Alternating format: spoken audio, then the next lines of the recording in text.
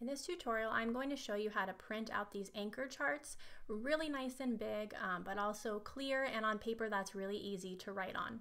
So the first thing that you want to do is find a place that prints anything for drafting or engineering prints, anything like that.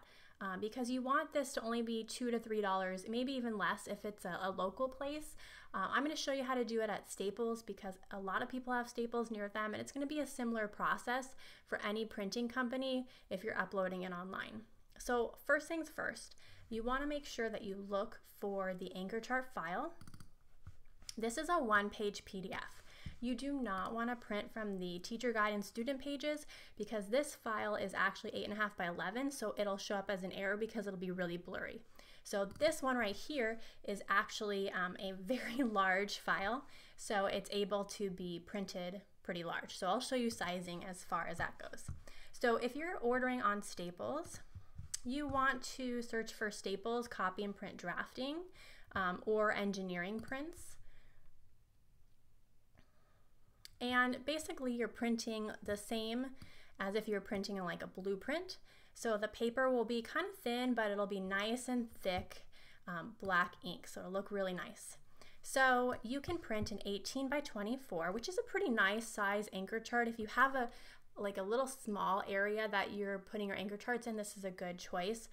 24 by 36 is larger. It's more of a traditional anchor chart size. So that's what I'm going to use. Don't do 36 by 48 because it will be blurry. 24 by 36 is actually the optimum size.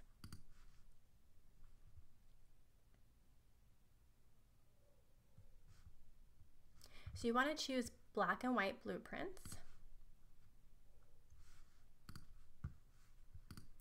And you want to choose that PDF file.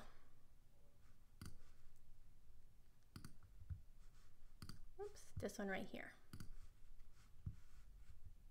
And of course this file will be different depending on which resource you're using. This one's just an example.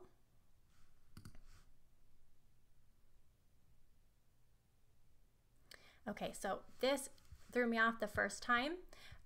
You want to make sure that the orientation is set to portrait. And the reason why it's like this is because this is 18 by 24. So if you choose the 24 by 36 size, then it will fit perfectly. Okay, and if this is the size you want, you can just click add to cart, super easy. However, if you want it a little bit smaller, or you want to save a little money, you're using like a smaller anchor chart area, what you can do is you can fit it to page right here. So fit content to paper.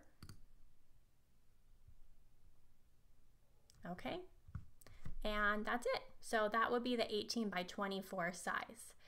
So either way, it's going to look great and nice. It's going to look nice and crisp when you get it.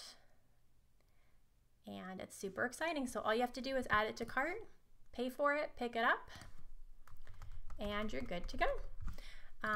If you have any issues, my email is in the resource, and I'm always happy to help to the best of my ability. But I always say try to do your best to maybe contact somebody who prints these drafting prints to get their expertise first. All right, I hope you enjoy.